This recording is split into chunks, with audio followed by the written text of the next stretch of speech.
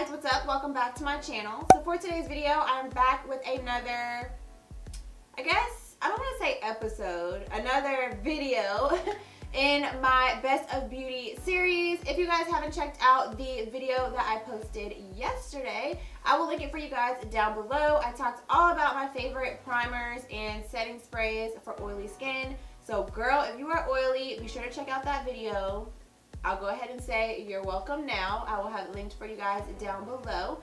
But in today's video, I'm going to be sharing with you guys my top favorite foundations and concealers from 2017. I am definitely a face junkie. I'm all about foundations, all about concealers, all about complexion products. So it was very hard for me to narrow this down, and I still have quite a bit of products that I want to share with you guys. So I'm not going to spend a whole lot of time on this intro because I have a lot of items to get through. If you are new to my channel and you have not subscribed, please go ahead and click on that subscribe button down below so you can join my fam here on YouTube, and I would love to have you. And also to be sure that you click on the notification bell so that you don't miss out on any of my future videos. And if you enjoy this video, or if you enjoy just hearing about products that are great for oily skin, be sure to give this video a big thumbs up. And I think that's all that I have to share with you guys. Let's go ahead and jump into the products.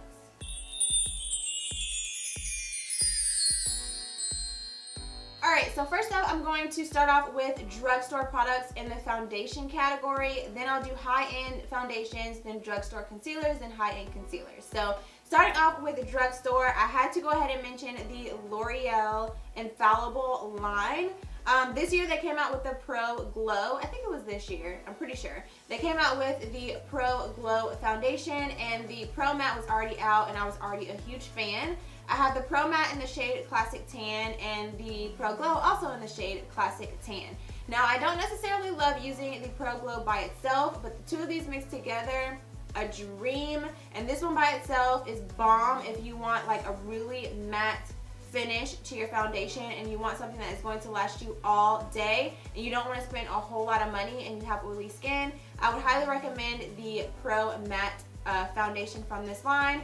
But they did come out with this one, like I said, this year, and the two of these mixed together give you a really nice satin matte finish, I guess would be a good way to describe it. It's not too glowy or too oily or too matte. It's like a nice right in the middle. The next foundation is another one that came out this year, and it is the Wet n Wild Photo Focus Foundation. And I have to go ahead and say Wet n Wild did that with this foundation. I believe this foundation retails for $4.99 and they killed it for what you're getting for the price. You get 1 fluid ounce, which is right on par with pretty much all foundations.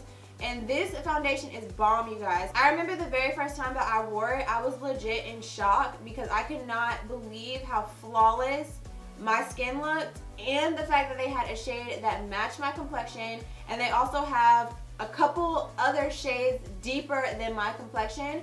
They really did a great job with this foundation. Highly recommend. Now I would say that, mine is in the shade Cocoa, by the way. I would say with this foundation, you want to be sure that you use a really good primer and that you set it really well if you have oily skin. But besides that, a little goes a long way with this, and it is completely worth the $5. Next up is another foundation that actually recently launched here towards the second half of the year, and it is the LA Colors Truly Matte Long Wearing High Pigment Foundation. Now, one con that I will say about this foundation, which if you could get past it, you will absolutely love this product, is that it smells very like clay, I think would be a good description of this foundation. But once you apply it to your skin and you apply all your other products and you go about your day, you can't really smell it. But it does have a very strong clay-like scent. It's kind of potent, I'll be honest. But like I said, if you can get past that, this is a $6 foundation and it is bomb. I have mine in the shade Warm Caramel, and let me know down below if you guys, I was thinking about doing like a wear test on this. I know it came out a couple weeks ago, so I was kind of like, eh. But let me know down below if you would be interested in still seeing me do a wear test and a full review on this foundation. But I do think for the price, it is a really great foundation. It's very pigmented, and it is very, very matte. Alright, so next up, let's go into my high-end foundations, and I have to start with the Fenty Beauty Foundation by Rihanna. As you can see, I am still keeping mine in the box and will forever keep it in the box. But I do have this foundation on my skin right now, and I mean, what is there to really say about this foundation? Like, I don't even feel like I have to spend a lot of time on this because she killed it, point blank, period. But it is a great foundation. The packaging is bomb. She killed it with the shade range. Like, that's really the main thing. Like, she killed it with the shade range, but the product is also really great as well, and I wear mine in the shade 370. Alright, so next up, a foundation that I was reaching for kind of more so like the first half of the year is the Becca Ever Matte Shine Proof Foundation. I was literally using this foundation almost every single day. I was in love with it. I had mine in the shade, or have mine in the shade Tobacco. This one is pretty much almost completely empty, but I really do like this foundation for controlling oil on my skin. This is definitely one if you don't mind spending a couple extra dollars, if you want a foundation that is going to really last, like really last. I would highly recommend this, and this foundation along with their Shine Proof primer, their oil controlling primer, girl, you're going to be locked and loaded if you have oily skin. So I wouldn't necessarily recommend this if you have dry skin. Normal or combo, you may be able to get away with it, but it's definitely going to be a foundation that is going to help to control your oil throughout the day. So speaking of long wear foundations, I have two more high-end foundations that I want to mention. I have the Estee Lauder Double Wear Foundation and the Lancome Tint Idole Ultra Wear Foundation. Now I know the Estee Lauder Foundation has been around for forever, but the reason that I'm mentioning it is because when I first bought this foundation, I didn't like it. And I really wanted to love it because everybody, I feel like, loves this foundation that has oily skin, but I just found it to be cakey and I just didn't really love the foundation. So I just kind of left it alone for a while, and then I came back to it and now I love it. I don't know what it was about this year. Maybe my skin kind of changed a little bit, or maybe my technique of applying foundation may have changed a little bit. But I absolutely love this foundation now. This is definitely one that is going to be literally, like it says on here, double wear stay in place makeup, and they are not playing. So I have mine in the shade 5W Bronze, and if you're looking for something that is legit going to stay in place, this is what you need to get your hands on. And their shade range on this is bomb also. They have like so many different shades that you can choose from. Same with the Lancome Tint Idole Foundation. I actually picked this one up after watching Jackie Aina talk about it. She raves about this foundation, so you guys know I had to go ahead and get my hands on it. I have mine in the shade 450 Suede Neutral, and I really love this foundation. I will wear this. This is one of those foundations you could literally wear anytime. Like, I will wear this daytime, nighttime, every day, you know, lightweight. Like, if I just want to do a lightweight makeup look, I'll just do a little bit of this. If I want to do a full beat, I'll do a little bit extra of this.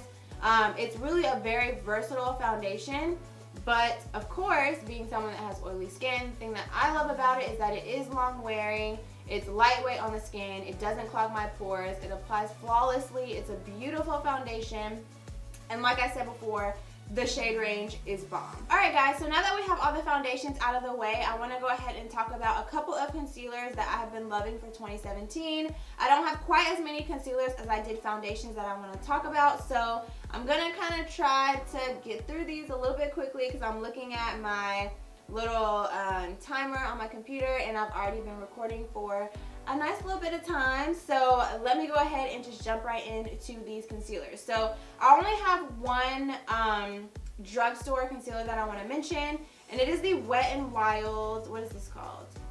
Wet n Wild Photo Focus Concealer. So this concealer actually came out when the foundation came out, and they are a match made in heaven.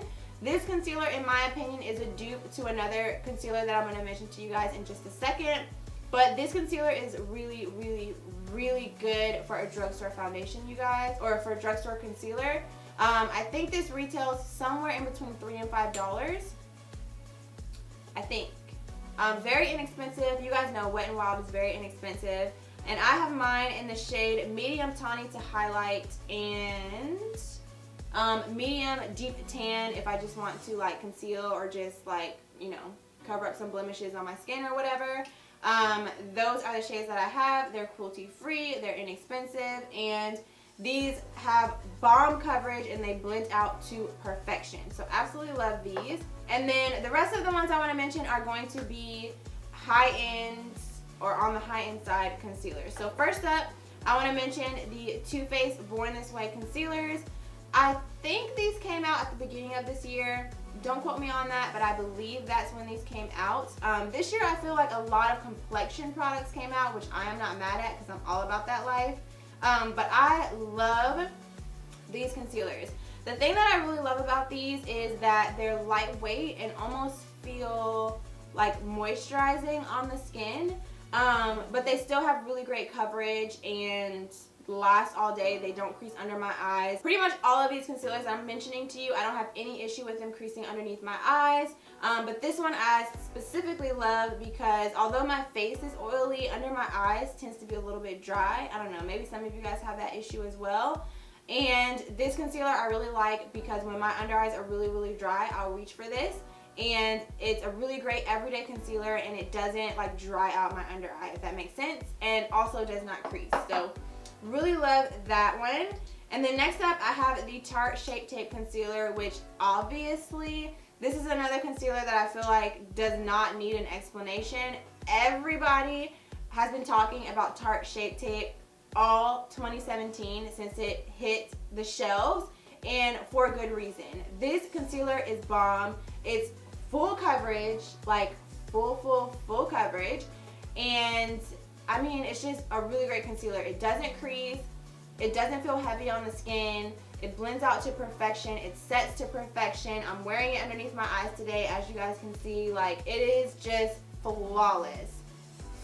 So out of any of these concealers, if you don't mind spending a couple extra dollars, the Tarte Shape Tape, if you have not tried it, you need it in your life and you need to try it. So just accept it, pick it up, try it out. You will love it. You will not regret it. People are talking about this for a reason, and I will definitely continue to repurchase it because it is that good. And then last but not least, I have my MAC Pro Longwear Concealers, and I have these in the shades NC42 and NC45.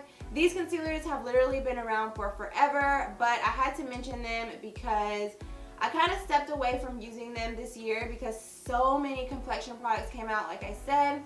But every time I go back to this, like when I pull out my concealer drawer and I see this and I'm like, oh, let me try it, I haven't worn it in a while, I fall right back in love with this concealer. It's just a really good concealer. It provides really great coverage, it's really lightweight, and it does not crease, and it looks flawless underneath the eyes. Like, if you have texture, if you have large pores, if you have fine lines, this is a really great concealer because it just smooths all of that out. It does not crease and it lasts all day long. So I had to give this one a shout out just real quick. I know it's not anything new for 2017, but I had to give it a little shout out because it deserves it. It stood the test of time and it continues to be a bomb concealer that I always go back to. Alright guys, so that is going to bring us to the end of this video for my favorite foundations and concealers for 2017.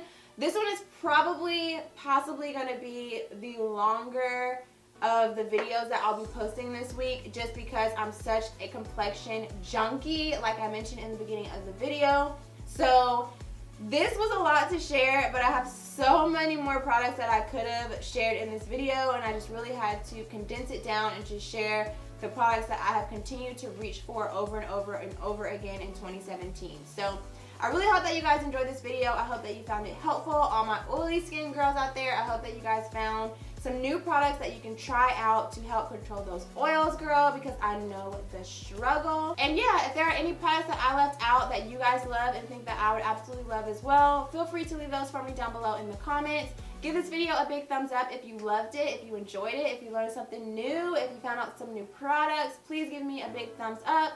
I will list and link all of the products that I mentioned in the video down below in the description bar. And yeah, that's pretty much all that I have. So thanks again so much for watching. Please subscribe if you haven't already, and I'll see you very soon in my next one. Bye.